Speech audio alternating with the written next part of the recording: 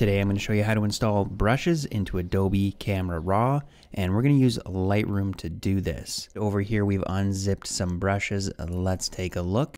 And we need to go inside here and copy all these brushes. The best way to do this, click on the top here and scroll all the way down to the bottom and then hold Shift and click the last item. So now that we have it all selected, you want to right click and copy. We can close this down, leave it on our desktop. All right, so let's get started.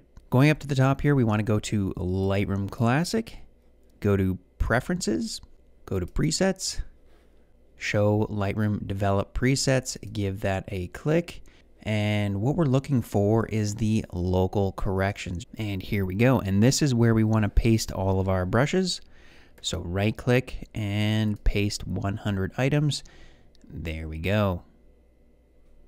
So now what we need to do is close down all the Lightroom windows and Lightroom, and let's open up Photoshop so we can open up Camera RAW. For this demo, I opened up an image in Photoshop, and this is how to access Camera RAW from Photoshop so we can take a look at the brushes.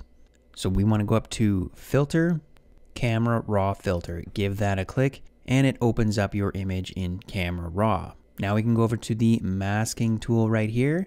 And there we have brushes. There we go. And under adjustment presets, let's check those out. So there you go. That's how to install brushes into Adobe Camera RAW.